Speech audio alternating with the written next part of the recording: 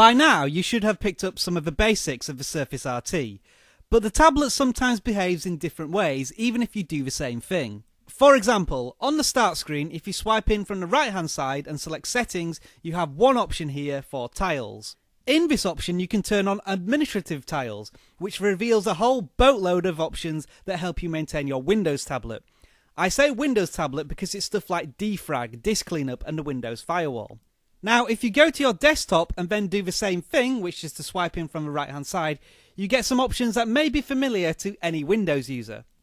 First up is a control panel, which works just like the control panel on your Windows computer.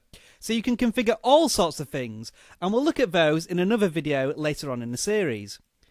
You can also personalise your desktop and get into the real nitty-gritty of how the tablet works. Have a little play and find out what changes you can make, but just remember what they are and what your original settings are. So remember, swipe in from the right and press that settings button everywhere you can.